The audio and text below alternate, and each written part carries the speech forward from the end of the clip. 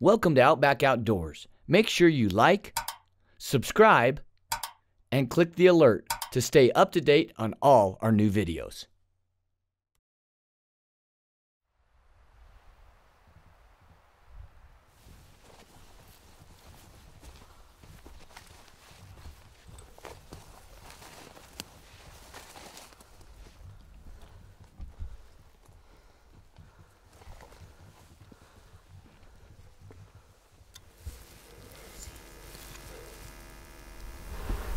Do it whenever. Oh yeah, you shot him. Go down, buddy, go down. Go down. Go down, dude. Come on, buddy. Go down. Reload buff him again. He just went down, dude. He just went down. Oh, come on. Oh, come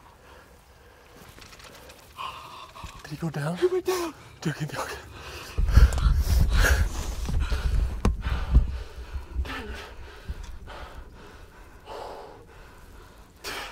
Thank you, dude.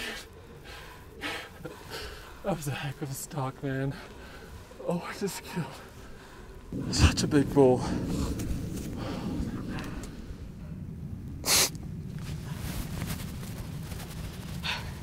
Dude. Oh my god. This is freaking giant. Oh, that's freaking half of my life for that bull, dude. Oh, I'm so happy for you, dude. I'm so freaking happy for you. Happy. Oh. Is that tramp standing up over there? I don't know. I can't believe he hung out right here. Dude, that was just a heaven sent. Thank you, God. We got to those trees and I'm like, if we move, we're probably gonna miss him coming across this flat. I'm like, screw it, let's get in his grill. I was trying to focus on him through some tree limbs, and I barely got it, and he was staring at us. I'm like, dude, you're just gonna shoot. I barely got it, but just do it. Oh, I'm so proud of you, dude. Oh my God. I can't believe that just happened. I can't believe it works like that, dude. I cannot believe it works like that. Thank you, Lord.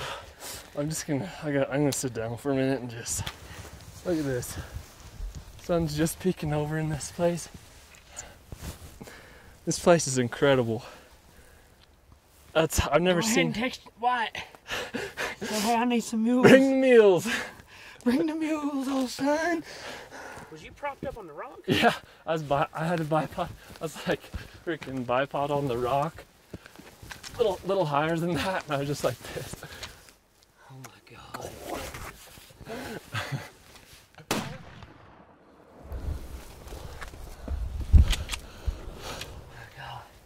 Thank you, Jesus. I can't believe I just killed a bull. I can't believe you just killed a freaking 350 bull, dude. I don't know. I don't care what he is. That dude is a stud. He's a bad bull. Bad. Dude, when I walked up right here and I seen him, he was looking this You're way. like, I was like, oh my God, his big dude. old long swords. His swords are like that, dude. They're freaking huge. I'm proud of you, buddy. Oh, I'm so glad you were here. You deserve Hey, it. you might get to see your wife. I might get to. I started bow hunting elk when I was 13, and not coming from a hunting family, I just had nowhere to start, and I got my butt kicked so many stinking times. And I mean, there's times solo hunting when I was like 15, and I'd come home and I would legitimately cry because it was so hard. But I think I learned so much from that. Between that and guiding. I'll tell you right now, for a man that's never killed a bull, you're a damn good hunter. You really are. Well, I appreciate that. I mean, I have a hard time keeping up in this territory. I really do. I have a really hard Well, you've time. done a good job coming from, But what's your elevation you live at? 300. The highest mountain we have in Oklahoma is 33,000. Oh, man. I can't believe, look how pretty this place is. It's beautiful, man. You guys are the bomb. Dude, what do you think of that? I don't think it gets any better than that. Dude, that was perfect. Nice shot, man. Oh, you guys are rock. Yes. Guys. Oh, I'm so happy for you, man. How's it make you feel? Honestly, I mean, that's a bull worth half of my life applying and hunting elk. And I'm so happy that you guys were here to experience it. Dude, we had a front row seat. We could see you. We saw you in the camera. We saw the bull, and when that bull came, and I'm like, oh, and he could see the smoke. He's like, oh, he's shot, and I'm watching through my binos. It was like, oh no, they ran. The cows ran before we heard the shot, and then I stayed on him, and he goes down. we got to those trees, and I was like, if we move here and they go across the top, we're screwed. Not that I could have really shot anyway. I'm like, screw it, let's get to that knob. And we freaking popped up, and he's just, I see a cow, and he comes up and freaking. How are you going up? And I'm like, I just bipod out on a rock, got on him, settled low, because he was like probably 130. So I knew I was gonna hit like a little high. I didn't range him. I'm like, he's under 200. I was gonna shoot him. And I settled on him, and it just did not move. And he's like, shoot him. Well, you know, last night, the Bible says, be anxious for nothing, but in everything in prayer and supplication, make your requests known to God. Last night, we were all a little anxious. We've been hunting this bull for 4 days? This is the 4th day? This same bull. And there was another one you would have shot. Yeah, 2 good bulls. We had 2 good bulls in this basin. We hunted it smart, and we prayed, Lord, if it be your will. And this morning when you shot, and then he took off, and then he started faltering, and then he went down, it was just like a huge weight. Oh, yeah. Weight, huge. Totally. What do y'all think, man? I just thought, oh my God. I tell you what. Tell me God ain't good. Yes, for sure. This is one of those hunts though that the culmination is, it's hard to put it in words because we've had so many stages. You know, there was that huge ultimate high when we topped over on that ridge and saw him for the first time. Yeah. And all we could do was sit in awe. And then for us to come back in here the next morning, and there's another big bull in there. Jeez. And you and I, they go after that big bull. I mean, that's how big he was to break off of the 6x7 to go after that straight 6, but he's huge. And you and I sit and watch him all morning, video of him. And then come back, and you know, every night he's coming out too late. And we even got aggressive yesterday and worked through the timber, and all of a sudden there's just too many bulls. We don't know which one to go after because we don't know which one is him. And then the low of last night, trying to figure out logistics of, you've got to head back, we've got to get Levi's batteries charged, you know, if we're gonna hunt through today's this morning's the morning. It's really the last perfect scenario. Yeah. The other ones we could have kept hunting. Oh yeah.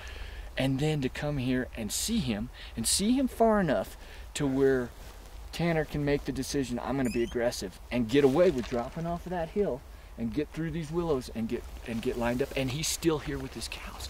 I mean, it would have been nothing for all those cows to decide to be in that timber, and boom. Yeah, so that's pretty special.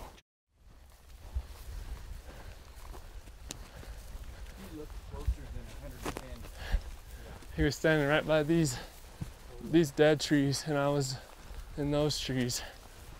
I ranged it after the fact, and it said 130 to the edge of that, but I see an antler.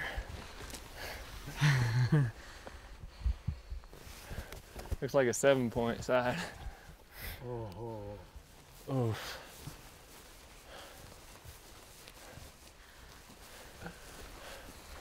Oh my gosh. Look how cool that side is. Wow.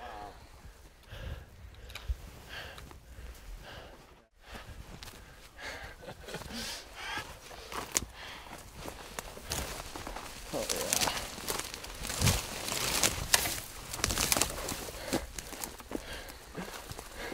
yeah. Look at that sucker. Look at those brows. It's official. They almost come to the front and touch. That is so cool. Couldn't have done it without him. You go through so many highs and lows in the hunt, and it started to seem kind of impossible. And you know, he was out here in this big pretty basin, and there was really no elk in between us this morning, and we just went for it.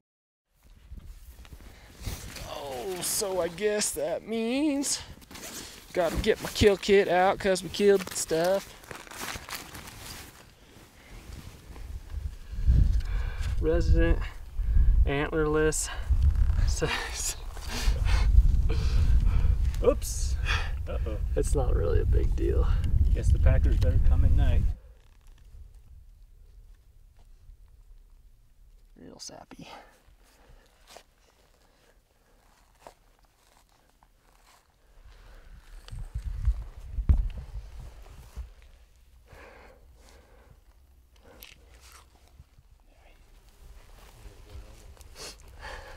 Split up the back.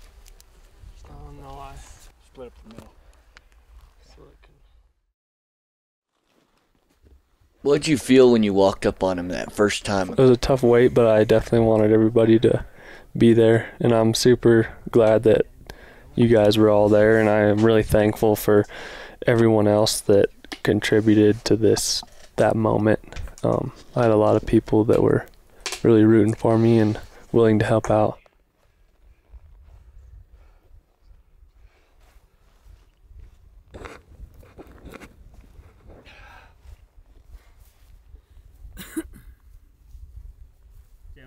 So, my pack, all I've got is the neck meat and what else? Straps and loins. Straps and loins.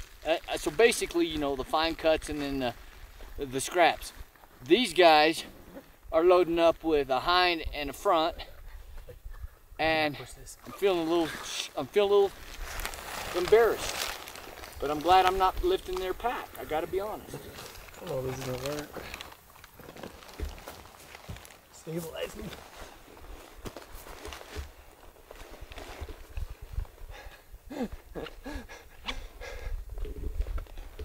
This is too much. I had too much.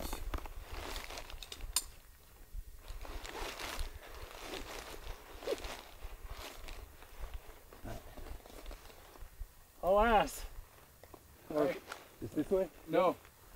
Whichever way around the flat.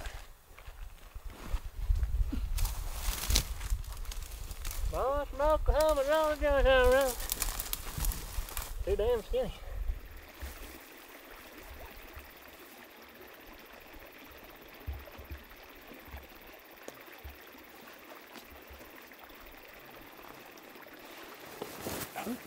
Hey man, you undo your belt.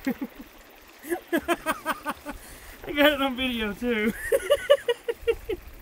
You alright?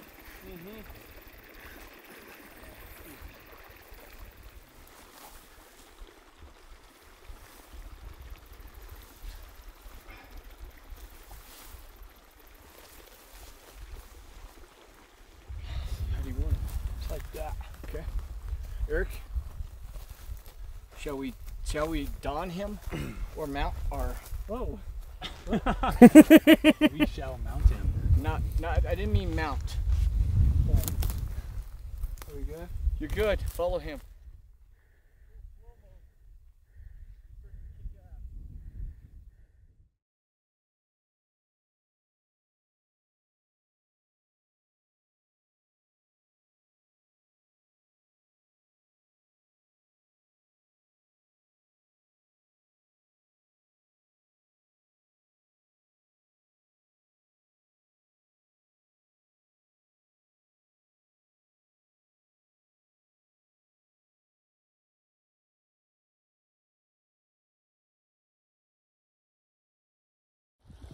Got my teeth. These are wonderful.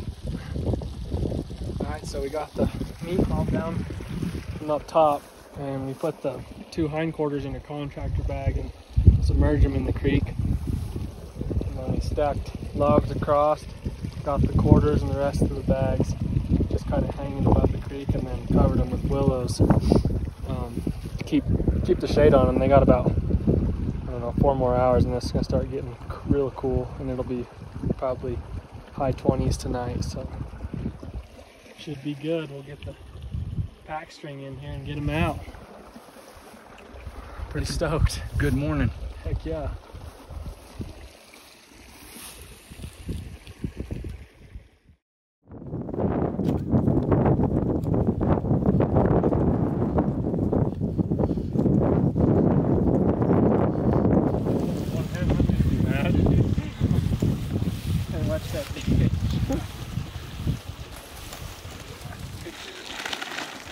Is there water in there? I don't think so. Oh, good. That was what we were concerned with, you know.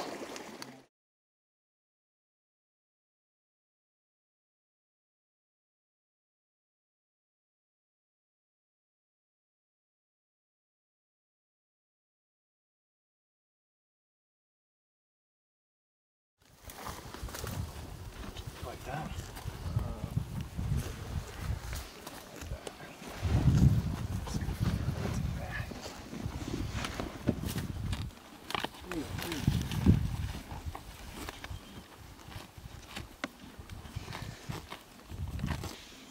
Thanks, boys. Well, we ain't out of the woods yet. Well, kinda. We're above timberline. Yeah, there's not much wood up here. Well, besides.